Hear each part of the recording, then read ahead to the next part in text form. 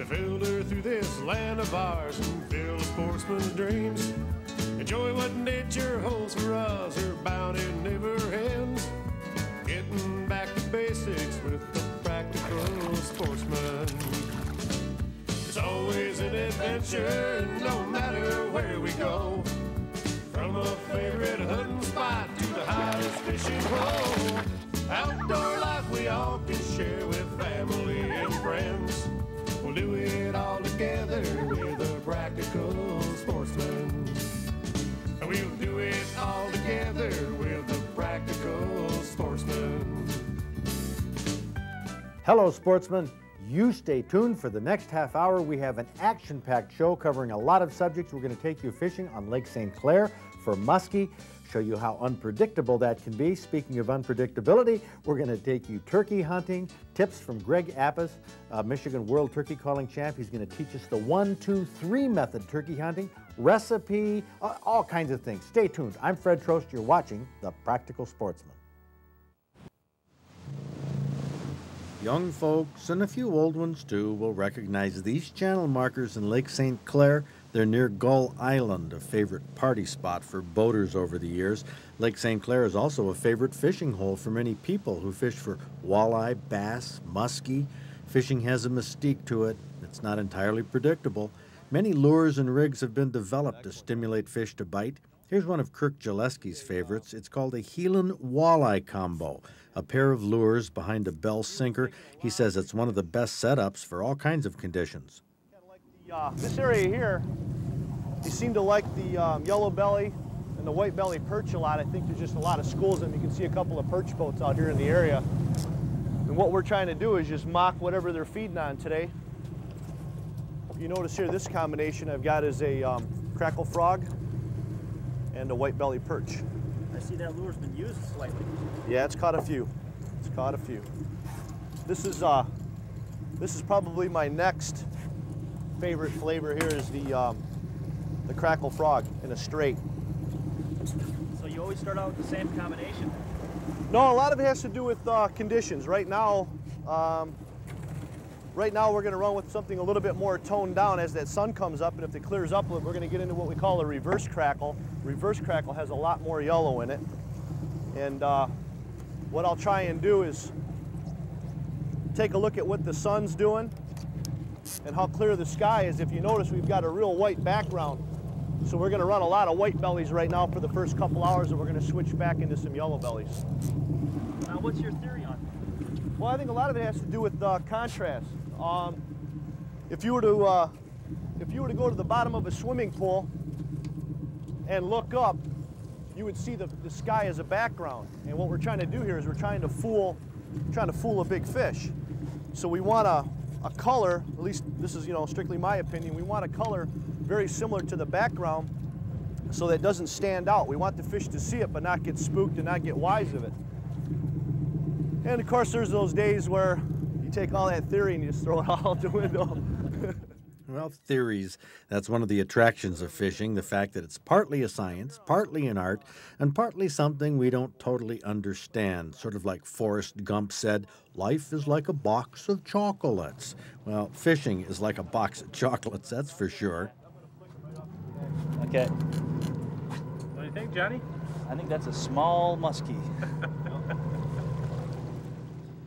Well, John Ford's muskie was one of the smaller chocolates, like a chocolate-covered cashew or a raisinette. Now, not that it's not a good fish, or not that it doesn't represent an accomplishment, but it is small for a muskie, and Kirk Jaleski will try to get it back into the water as soon as possible. He does this without touching the fish if he can, or touching it only until the hook comes free. Then that lure will be tossed out to add to the array of lures trailing behind the boat, and actually out to the sides of the boat, trailing behind the planer boards. Now, we know these lures are good enough to fool the fish. They fool the birds. Seagulls hover over the lures that are running just under the surface. They think they're fish. Just since we started talking about him, Is it running at all? No, not really. he a couple quick jaws, now he's just kind of thumping the head. Good head. It's a good-sized fish too. I just seen him at the back of the out there. Oh, you did see him? Yeah. Yeah, you hit that. It's a real shallow setup. Unfortunately, I don't remember what bait that is. Just as we're talking about getting into those waypoints, eh? Yeah. Well, John Ford grabbed the rod for the last fish. The etiquette of trolling like this says that anglers rotate each time a fish is hooked, so now it's Matt Radzalowski's turn. Musky rods are stout. There's not a lot of bend in them because they're built for power. You know, where they're hooked really depends on what kind of a fight they give you. If you hook a muskie right square on the tongue, he'll come in like a log. They're in a lot of pain when that happens. If you get him in a lip, there's not much sensitivity there, and they go like crazy. He's coming. Yeah. Okay, well, we're gonna try that little net. this little net here. Well, without a big net, they bring the fish through the back door. I'm gonna open up this back door here. If it's a real big fish, it might slide in it. Unfortunately, I took it off the boat. Well, actually, this is quite ironic. To land a big fish, you need a big net, but the net was left on another boat. All we have here is a 36-foot tiara with every electronic doodad imaginable, rods, reels, lures, but no net. Big boat, small boat, expensive boat, cheap boat, hey, it happens to everybody. But not every boat has a back door. I'm gonna bring him right into this door here. I'm gonna slide him right on it. See, you don't need a net if you have a back porch and a door on the back of your boat. This muskie was a decent one, but under 30 pounds. Kirk's policy is we turn it back, so that's where it will go. But not before it inflicts some pain on the fisherman. Oh, God damn it. Yow! Kirk got hooked on the wrist by the lure that was attached to the fish. Now, if that muskie decides to jump or flop around, it would be worse for Kirk. But fortunately, he got the hook out just in time. Good deal, Matt. That's my first one. Hey, head first. Torpedo him in there? Torpedo him in. Well, Matt got nailed by that fish, too. He caught his finger on one of those sharp teeth. A little blood there, it got me a little bit, but hey. Well, nobody said that muskie fishing didn't have its hazards. A flopping fish with a lure in its mouth, especially a lure with a multiple set of sharp treble hooks, is a hazard that can inflict a deep and nasty puncture wound on the fisherman's body. Kirk Zaleski knows the hazards of muskie fishing and of navigating on Lake St. Clair, which can get rough on a moment's notice, but he likes the challenge. He likes the edge, the theories and the science and the luck. The unpredictability of relaxing on a summer day with lures in the water, not knowing at which moment a muskie might decide to strike. Muskies are fun because they're fierce, they're big, they're mean. Lake St. Clair has a lot of muskies because fishermen like Kirk and clubs like the Michigan-Ontario Muskie Club promote catch and release. The muskies we caught went back. Maybe you will catch one of them this summer. All you got to do is get out there and try it.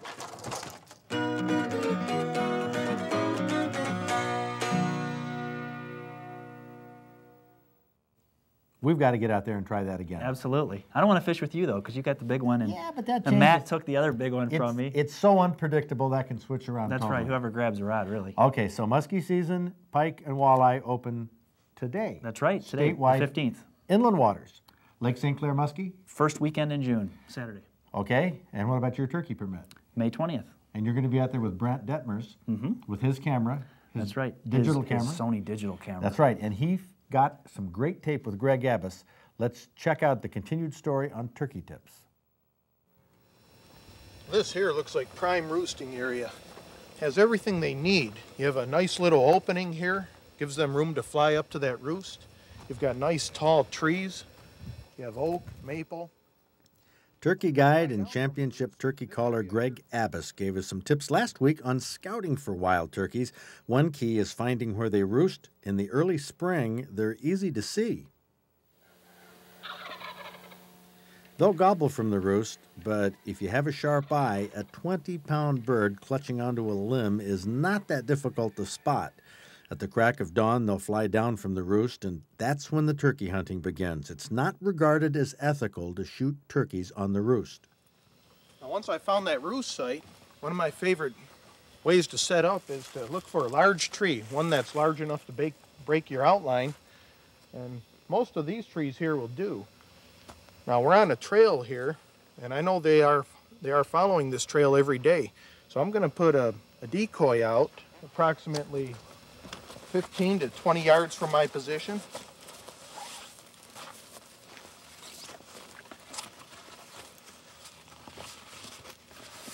I'm going to intercept them birds coming by.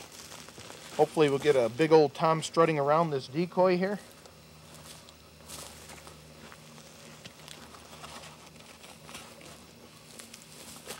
I'm going to look for that tree to break my outline. There's a nice big old tree here.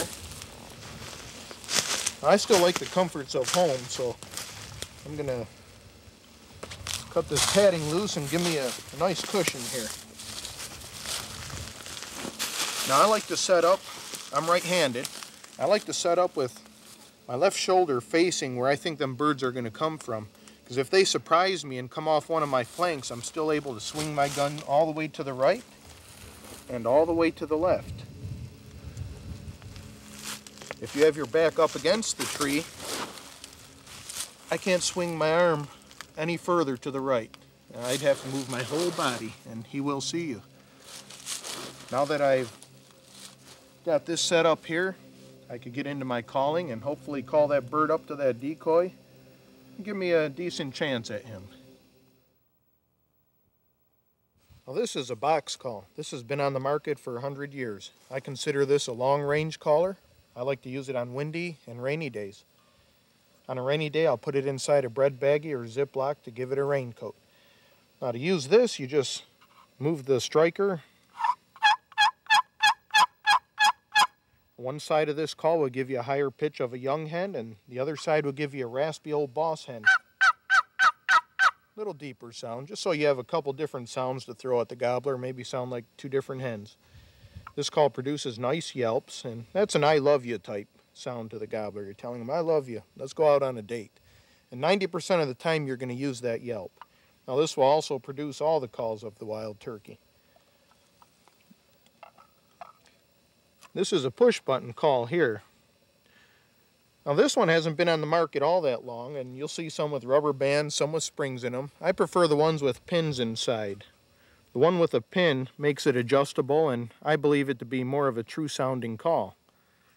Now this is by far the easiest one to use, and it don't matter what your skill level is, I really recommend a push button call. All you do is just push the button, like the name suggests. Don't get any easier than that. It produces nice yelps, feeding purrs. That's the sound they make when they're feeding. And it makes nice clucks. This really cuts down the movement. I suggest this one to beginners and pros alike. It's a really good call to have. Next we have 3 different varieties of what we would call a slate call. We have aluminum, slate, and glass.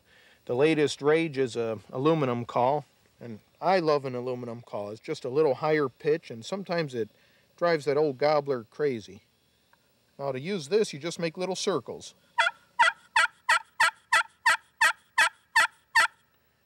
And then to do clucks, you just pull the peg toward you. It does beautiful purrs.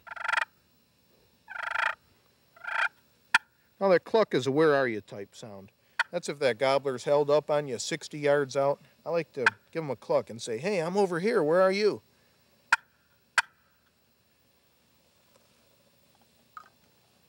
The next call we have here is a diaphragm call.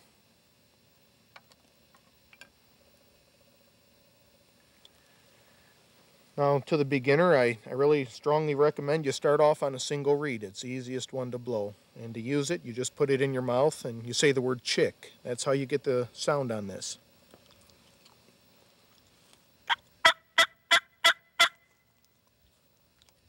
To cluck on this call, you're going to say the word pick.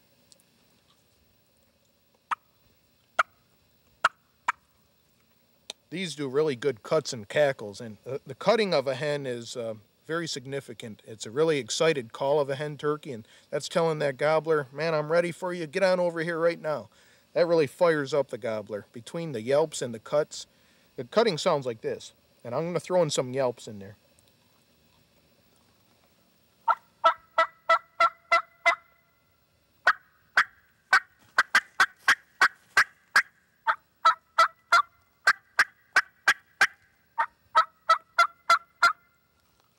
lot of times that gets that old Tom fired up.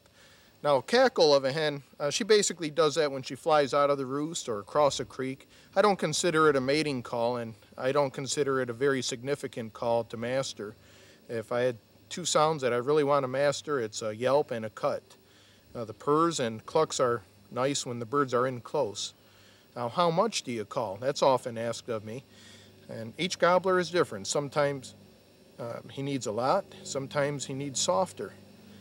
Now, as he's getting closer, as a general rule, I like to cut my calling down and I like to make it a little softer. I don't call as much. When he's out in the distance, I really want to fire up that Tom. I want to convince him that he's going to come in.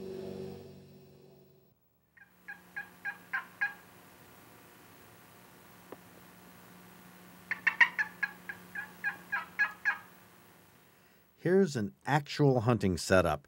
Greg Abbas is the guide on the left. There's a 13-year-old boy in front of him next to the tree, and the 13-year-old's uncle on the right.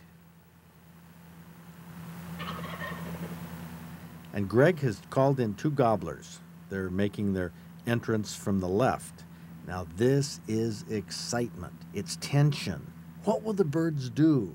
How are two hunters going to both get shots, or will only one be able to shoot? Greg Abbas was whispering to both hunters. The 13-year-old in front of him, who had never been hunting before, this was his first hunting experience. The uncle was listening on the right. Greg told them to shoot on the count of 3, and he whispered, 1, 2. Yes, double. Don't you just love it when a plan comes together? This plan worked to a T. Woo! Got a double. All right. You have to cut these guys a little slack. They were sitting quietly for a long time, motionless, except for the pounding of their hearts. Now the pressure is off, and they unload their guns. I don't know if you caught her or not, but the bird saw us and we had to shoot. I got it perfect. All right. What you just saw was only one part of a turkey hunt, the moment of truth, as it's called. There's a lot more to this experience, and Greg Abbas will be doing turkey seminars at the Practical Sportsman Fair in July in Brighton. He'll show you how to make a turkey hunting plan come together. But for 13-year-old Nathan Morris from Fenton and his uncle Rick Morris, they got to see this plan come together firsthand.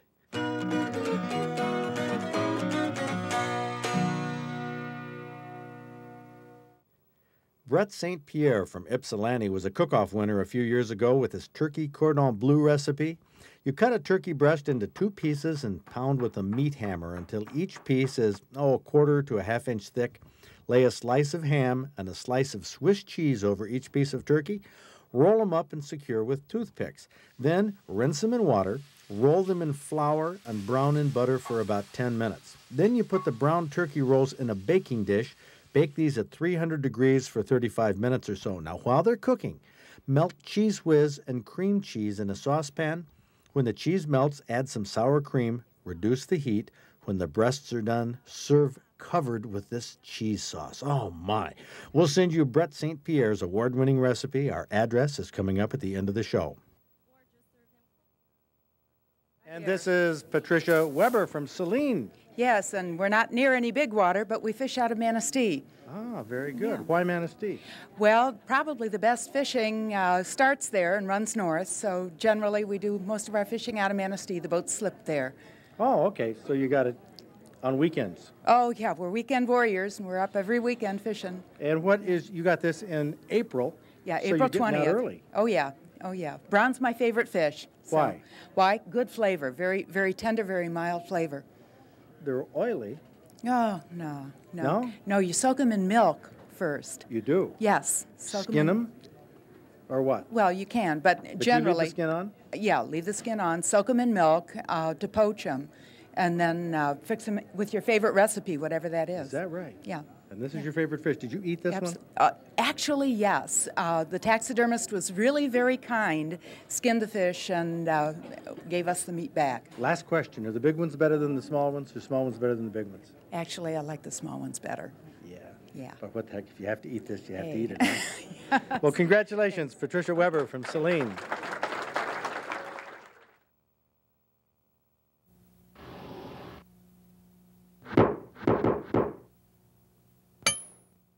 What you're looking at here is a cute little ferret. Now, I know it has the mask across the eyes, makes it look like the black-footed ferret that you read about out on the western plains, but these are domestic ferrets. These are our Practical Sportsman ferrets that Mickey Wingate and the Ferret Association provided to us a couple years ago, and we've had a lot of fun with these little critters, and a lot of people have in the country. Sal Ghani, you being an attorney representing a ferret owner right now in I guess a bite case, a scratch case? There was a scratch case, Fred, and the county immediately upon learning of the scratch went and confiscated the ferret, and they indicated they're going to kill it. They indicate that the state has a policy in which they kill and test. They have to cut the head off and test it for rabies.